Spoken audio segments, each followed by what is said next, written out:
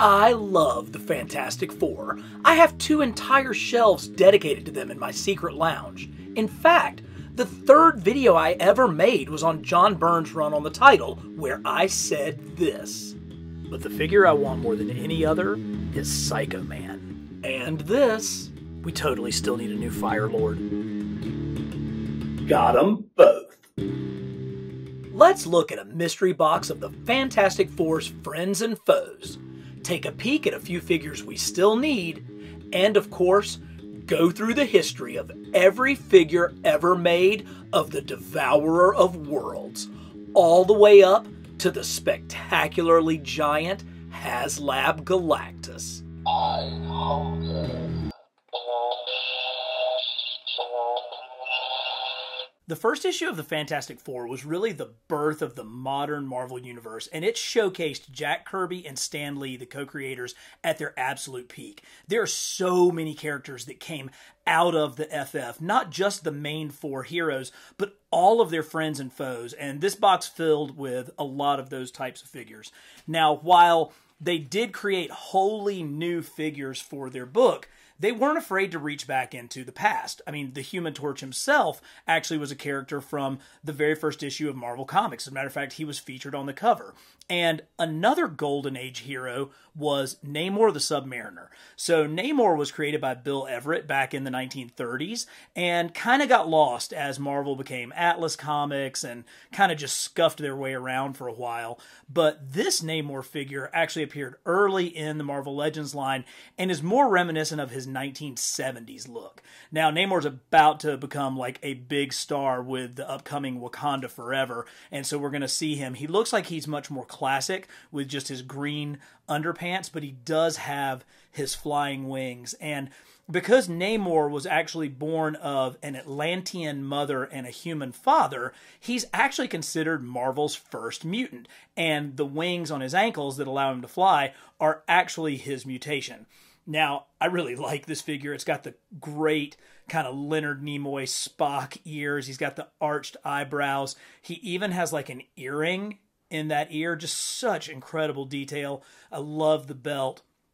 Namor appeared very early in the FF when Johnny Storm found him as like just a hobo with a beard, and he used his flame power to like shave him, and he recognized this distinctive Namor profile and actually took him and dropped him in the water, and all of a sudden the Prince of Atlantis returned. Now, Namor started out as a foe and has been at best an uneasy ally of the FF, constantly trying to work his way for the Invisible Girl's affections. But great figure. We've gotten some newer ones, some ones that are more in his green trunks, but there's something really cool about this like 1970s Namor figure.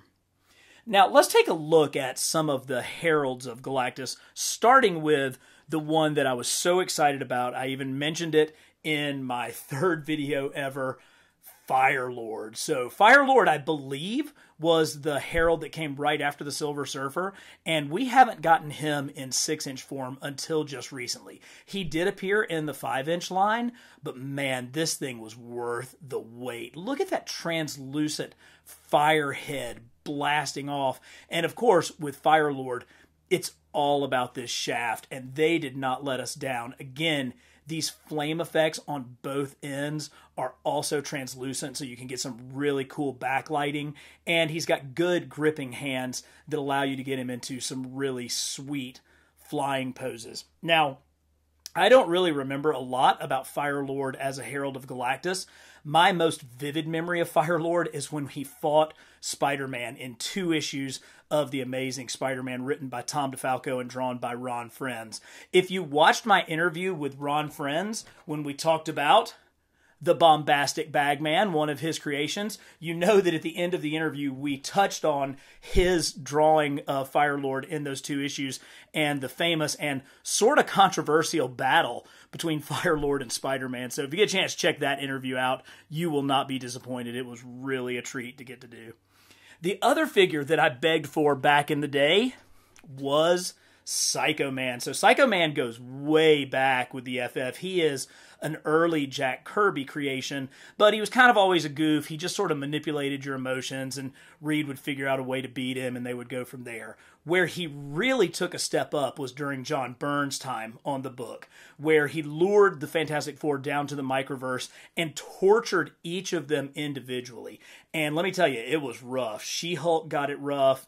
Obviously, Johnny and Reed got it rough, but perhaps no one had their insecurities played on like the Invisible Girl, to the point where she actually snapped. She battled the FF under the Psycho Man's mind control, but she finally overcame, and she alone defeated the Psycho Man, and it was done off camera. Like, you did not see what she did to him, just kind of adding a little touch of horror. And to really kind of magnify that, once their battle was finished, she had a great soliloquy where she said, "After all that I have been through, I am no longer the Invisible Girl. From now on, I am the Invisible Woman." And that really came from Psycho Man. Now, this is a spectacular figure with the green metallic paint going on. It really brings out that so Kirby head sculpt. He's got his emotion modulating box going here. But one of the things that I think is so unique about this figure is how they managed to get this piping,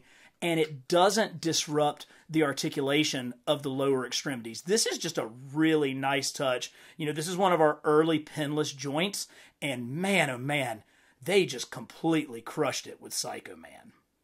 When it came to world building, few people were as good at it as Stan Lee and Jack Kirby. And not only did they create incredible bad guys for the FF, they created great allies as well, including the Inhumans, here seen by their queen, Medusa. Now, I can't remember, is this the one that came in like the A-Force 5-pack? I think it might have been. You know, she has like magical hair that can, you know, flip around and stuff. You know, all the Inhumans have superpowers after they pass through the Terrigen mists as kind of a rite of passage as they go through puberty. We are sorely, sorely lacking in Inhumans figures. Sure, we've gotten Black Bolt, but I've had to cobble together an Inhumans display using the Lockjaw from the Mezco 112 line. I've got the Screaming version of Black Bolt and a newer version of Medusa, but then I have customs for the rest of the Inhuman royal family like Crystal, Gorgon, Karnak, and Triton.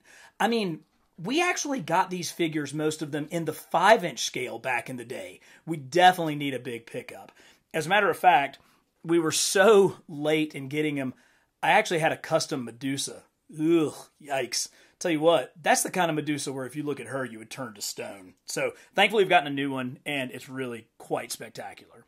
Before we get into more heralds, let's take a look at another figure that appeared very early in the FF's run, and that's the Super Skrull. So the Skrulls are going to play an integral part in the FF's history as we go along, particularly when we talk about Nova.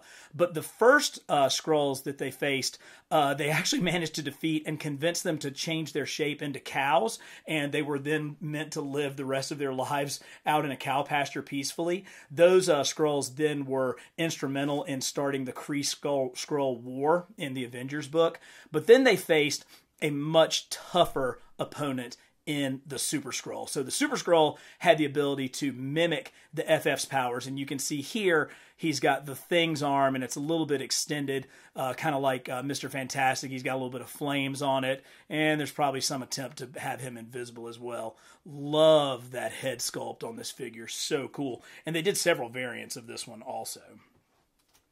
Another figure who's going to have a ton of figures in this box is none other than Victor Von Doom. Ooh, look at that.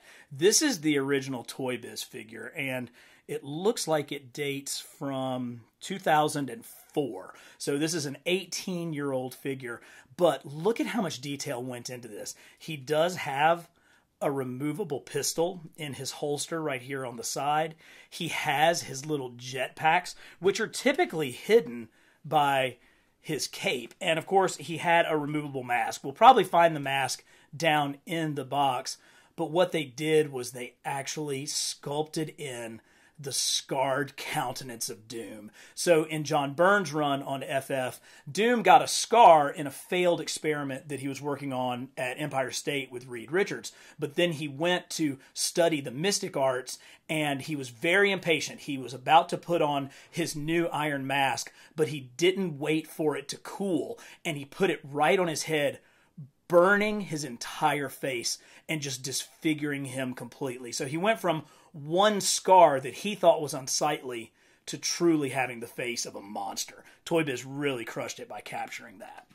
Now, I can see there's like a million Dooms and a million Silver Surfers in this box. We'll come to them. But before we do, let's talk about Morg. Yes, Morg, one of the heralds of Galactus that came with the giant HasLab Galactus.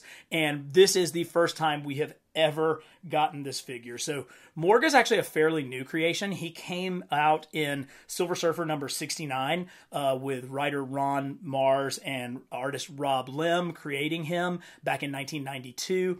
And he was like an executioner. And so when Galactus was having trouble with his heralds developing a conscience and not wanting to find habitable planets for him to destroy, Morg was the perfect, just soulless being, just completely without compunction, and he served Galactus well. But then, of course, as always, he tried to betray Galactus using the ultimate nullifier and paid the price for it, dying while trying to betray his master. But what an incredible Morg figure. Now, if I had one complaint about this, I'd love to see a little bit more paint wash over all of these nooks and crannies and bumps here, just to give it a little bit more depth. It has a gorgeous sculpt, terrific axe accessory, and some really cool new parts on the legs and on the arms, but just a little bit more paint app would have really gone a long way with this figure.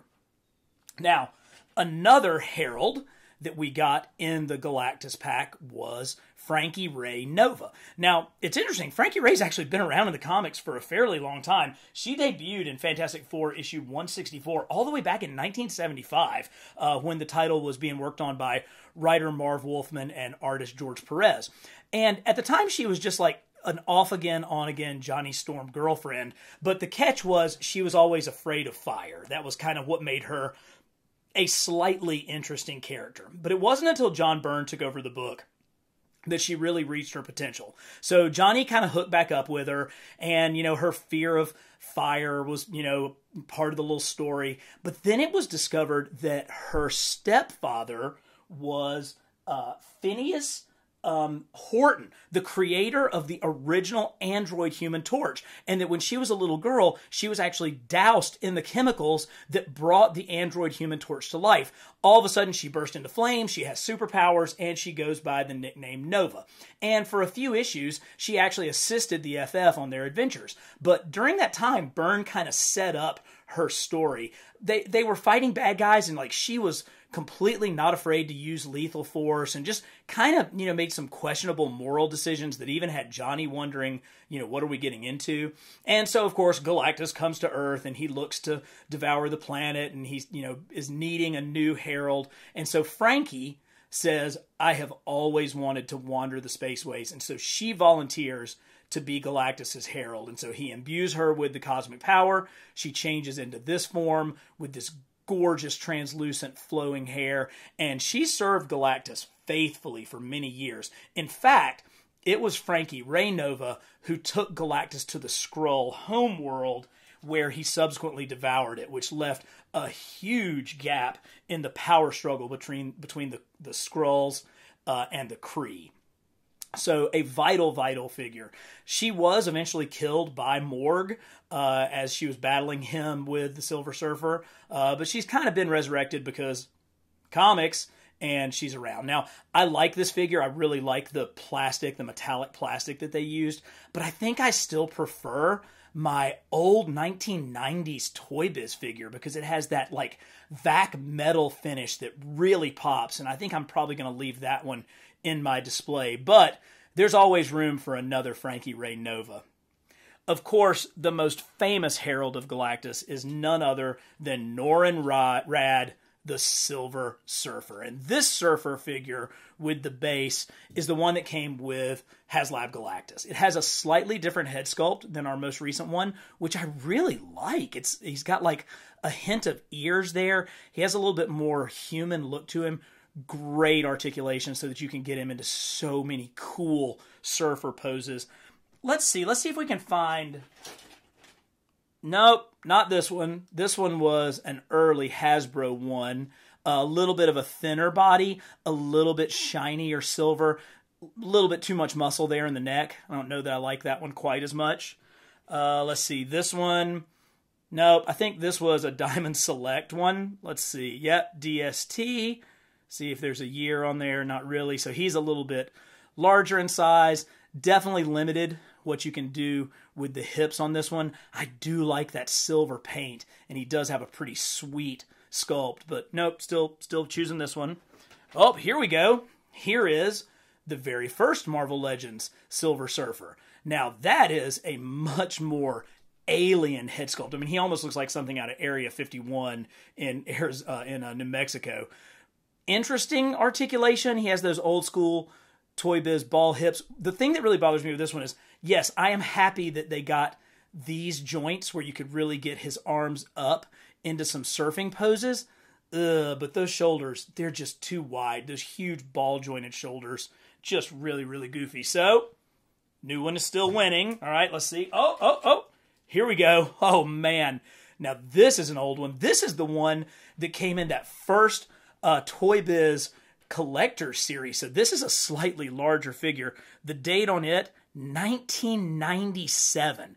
Now, of course, he's got fairly limited articulation. His head really only works in that spot. He only has ball joints at the shoulders, which is pretty good for riding your surfboard, but with so much limitation here at the hips, it's really hard. But this was a major step forward as far as sculpting for Toy Biz, and when they really started getting serious about sculpting figures for collectors. But the new one's still winning. All right, let's see what's next. Okay, this is looking like another one of the kind of original Toy Biz ones. This one may have come in like a box set or something. It has a little bit of a different paint scheme with the blue highlights on it. Of course, Toy Biz would always rock out those articulated fingers. You got to love that. And he has the big latissimus muscles here that allow for him to move up. But nope. Still going with the new one. Let's see, more surfers. Oh, here we go. So, again, that kind of looks like the original, but with a more really, really silver paint scheme. I like that. I think I might like the paint color, the way this one pops a little better. But no, overall, this one still has the best sculpt. I'm trying to see, is it? Could it be? No, that's another one of those early Hasbro ones. I'm trying to see if there's a... Oh, here we go. Here's a contender. Oh, look at this. From the 90s Toy Biz line, from the Silver Surfer cartoon line, they made a classic surfer with the vac metal silver. Now, of course, this one has seen better days. You can see as it ages, that vac metal kind of wears off and it's worn off on his legs. But can you imagine when this thing was new, straight out of package, how it would just pop and shine? I mean, look at how much shinier, how much more silver, how much more metallic it is compared to our new surfer. So I think we're going to have to say that this is probably the best surfer figure that we've gotten. The only one that really compares is the Walgreen surfer, and I have him down in my FF display, so we can't really compare them one-to-one. So nice job, HasLab. You gave us a definitive Silver Surfer. Here we go. Here's a green Trunks Namor. Now, if you look at this figure and you're like, whoa, that thing looks weird, you are right. This was early Hasbro. This was when Hasbro had just taken over the Marvel Legends line, and they were trying to figure some things out. I think this probably is like 2006 or something like that, 2004. Look at how weird the paint application is. Like it's like yellow mustardy just sort of splattered all over the figure. The sculpt is there, but the paint really makes it kind of wonky. Weird knee joints do give you a good range of articulation, but really strange. This Namor, I think because he's just kind of so old school looking, I think of this as like my golden age Bill Everett Namor. So I keep him with like my World War II Cap and my Invaders group. So I think he fits in much better with them. All right, let's take a look at the best bad guy in the history of the Marvel Universe, and that is none other than the good Doctor Doom. This says 2004. I think this is a Diamond Select figure. He looks to be a little bit larger in scale, has the D on his belt, again, has his pistol. His pistol actually has a wooden handle on it. Wow, that is some nice detail there. And, of course, let's check his back and see if he has his rocket packs. No! So you get a demerit. That's a minus point on your Doctor Doom, but a really solid head sculpt from Diamond Select. This was the one that I believe came with the throne, with the Doom throne, which was really, really solid.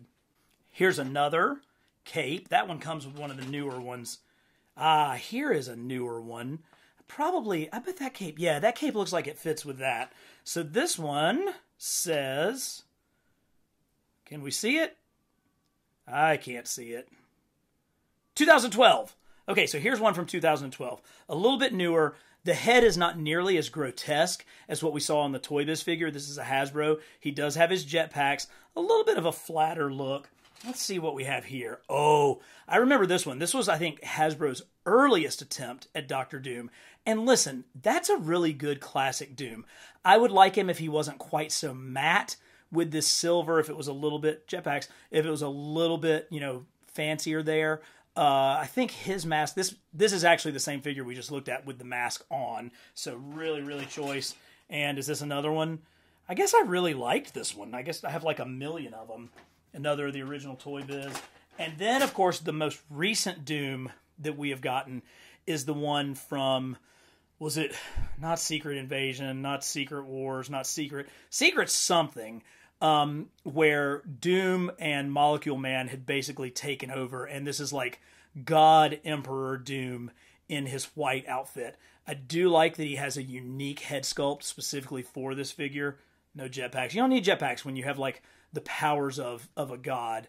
I kind of read that storyline, but I don't really remember it. So I'm just going to say, this is going to end up still in the box. A couple more Namors. Actually, a lot of more Namors. So here are two that we have seen. The original Toy Biz 70s look and the old school look. And then here was the Walgreens exclusive 70s look.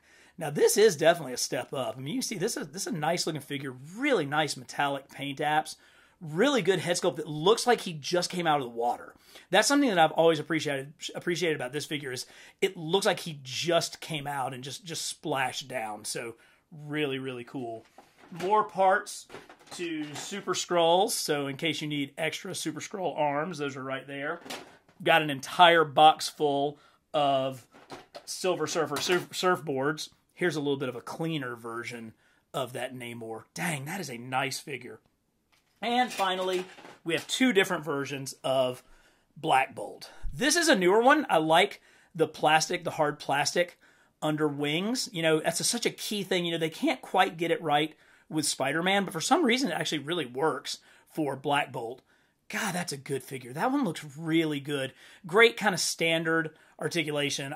I never can tell, but this is probably that Bucky cap body that everybody was on. But I like that. But before that, they actually tried to do like cloth under wings, and you can see they just kind of get poofy.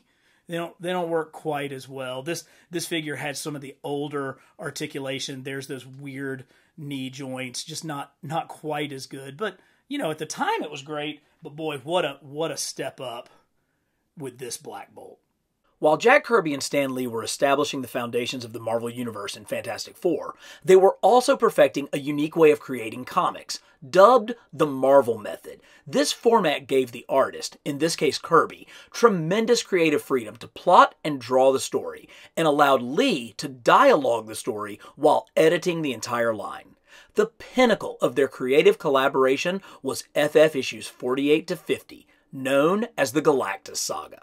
The duo created an adversary beyond good and evil, truly a force of nature who feeds on the life force of planets. When Kirby turned in the art for issue 48, he included a character he described as a fallen angel, one who had not been a part of the team's plot discussions, a herald who would seek out the planets for his master to feast upon. Lee immediately took to the character's noble appearance, and the Silver Surfer was born. With the help of the Watcher, Johnny retrieves the ultimate nullifier and Galactus retreats, but he would return time and time again to every corner of the Marvel Universe. Fun fact, Galactus appears differently to each alien species he encounters, similar to their race or a deity of their religion. Oh, this is going to be so much fun. We are going to go through all the different Galactus figures, and we're going to go from smallest to largest. So let's start out with a Mini-Mates Zombie Galactus. So we need to talk more about Mini-Mates around here. They're so cool, and they have touched on such different parts of the Marvel Universe that we really haven't seen anywhere else. Now, they did make a regular Galactus in like a 4-pack of Heralds. I just can't find that one, but I did at least find my Zombie Galactus Mini-Mates, and I love how they get all of this detail. He's got a totally great zombie head underneath his mask. He's got good articulation, but let's just compare the size of the zombie Mini-Mate to the HasLab Galactus.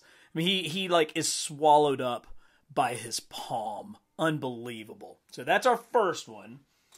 Next, we've got the Funko Pop Galactus. And I actually did a whole video on the Fantastic Four Funko Pops just because they're just such candy-colored Jack Kirby goodness. I have this one. I also have the larger pop that they made of Galactus, which actually has his hand open and a little tiny Silver Surfer that fits in it. But something about just the size and shape of this, the giant head, I think really works. That is an extremely Jack Kirby looking costume that they have there. And of course, he's got the square eyes, which is such a nice touch. So really, really cool. Now, next, just a little bit larger comes the Squaddies Galactus. Yes, in the Superheroes Squad cartoon and in that line, they actually made a smiling, happy Galactus. He's just so super psyched to come and devour your planet. Of course, he only has 4 fingers because the Squaddies, are cartoon characters and they only have 4 fingers. But how hilarious is it that you've got like this bug-eyed, cartoony Galactus that came in the Superhero Squad line. And you can see he's getting a little bit bigger. This figure's, probably a little bit larger than 6 inches, so he kind of towers over the other Squaddies, but still a little on the small side. Now, next, we're getting into a really cool Galactus figure, and this is the one that came in the Silver Surfer line. So he is slightly larger. He's probably 8 or 9 inches tall, so a good size, a little bit bigger than the 6-inch figures that we've seen before. Galactus actually has a really cool origin story. So his name is actually Galen, and he was an explorer and astronaut, and he was actually from the universe that existed prior to the Big Bang. And so he was out like doing his scientific exploring when the previous universe collapsed on itself. Galen survived and came through the Big Bang. So that makes him essentially the oldest living creature in our universe. And as he came through, he was imbued with the cosmic power and basically became the force of nature that we know him as, someone who goes around and judges planets' worthiness and devours them if they are not worthy. This is a little bit of a modern head sculpt. It's definitely got that kind of classic Kirby feel, but with a little bit more modern look to it. This figure came out, I think, in like 1997. So it's been around for a while. I guess that's like 25 years. And his hands are in sort of this unusual shape. It kind of limits his posability. But the reason for that is because he came with this Silver Surfer who's in this liquid ball. So it's meant to where he can hold the Surfer who's floating around in this kind of clear liquid that came with the figure. Now, over 25 years, a little bit of that fluid has evaporated, but there's still enough in there so that the Surfer floats around. But this is definitely one of the cooler Silver Surfer figures just because of how comic accurate it is and the fact that it actually really does feel like a real action figure. Now, the Fantastic Four had their own toy line back in the mid-90s, roughly around 1995, and we got this Galactus in that line. Now, this is obviously meant to be kind of a kid's play toy. It doesn't have nearly the detail of sculpting. Of course, I'm missing his ears on this one. I'm also missing the giant drill that he came with. So this figure came with like this long, like light up drill. I guess that was so that, you know, he could drill down to the center of the planet so that he could, you know, see how many licks it took to get to the center of the planet's Tootsie Pop so that he could devour it. But it lit up. There's like an electronic feature, I think, where that fits in. Here he's got his battery pack and his on-off switch.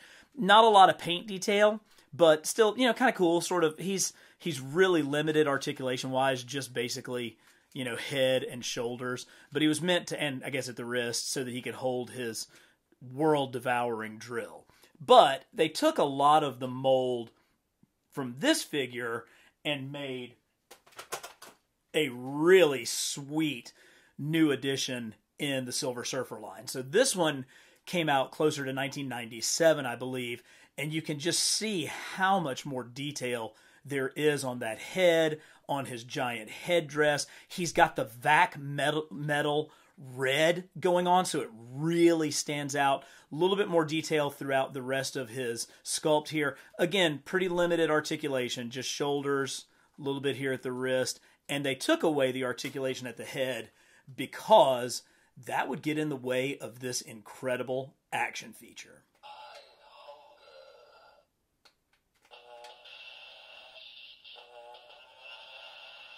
Oh my gosh, how great is that? He actually says,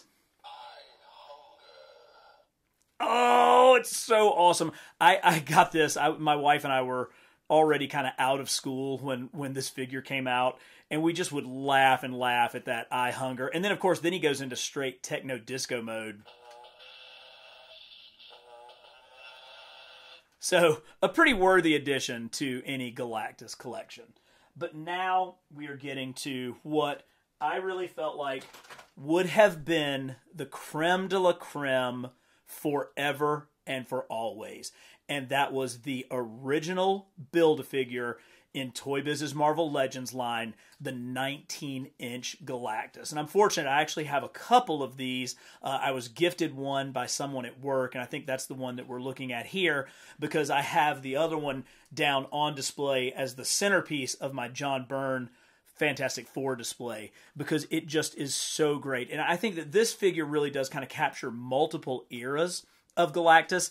He does have kind of the Kirby stylings with his skirt and sort of the wavy lines and these boots. But then he has, you know, a little bit more modern look to his head sculpt and his face with those eyes. I think that's a little bit more consistent with the 1980s John Byrne vision of the character. This was a complete game changer. You know, this was the first in the Build-A-Figures that really encouraged collectors to buy every single figure in a wave.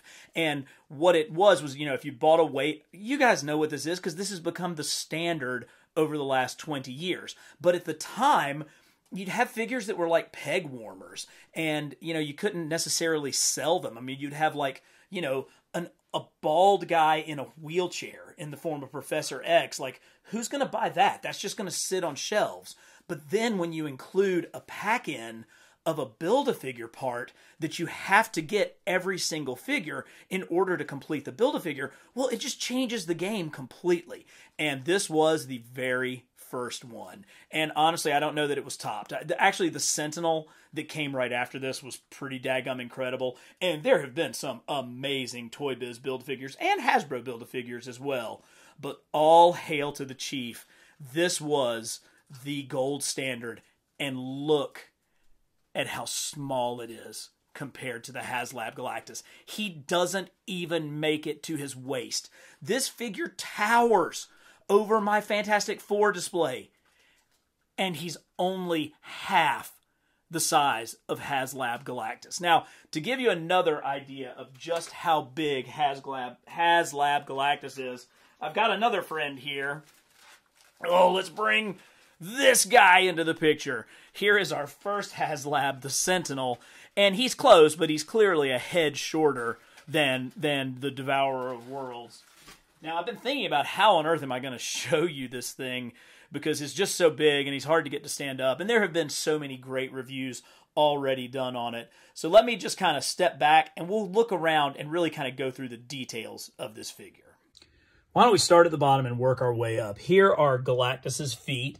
They're molded even down on the bottoms. You can see he's got, you know, kind of his sneakers on.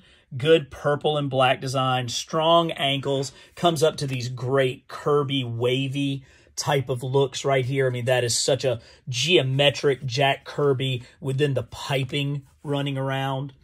Coming on up, he does have that very, very Kirby-esque skirt going on. You know, I like the combination of the dots with the triangular sort of lines. That's really, really nice. It's not fully Kirby accurate, but I don't think it really needs to be. This figure is much more of a amalgamation of a number of different designs.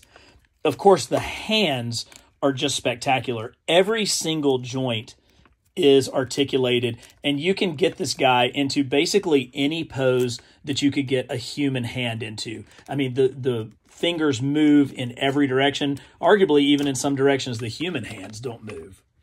Of course, we come to the chest piece, and this is where you push the button, and you start to get the light up effects.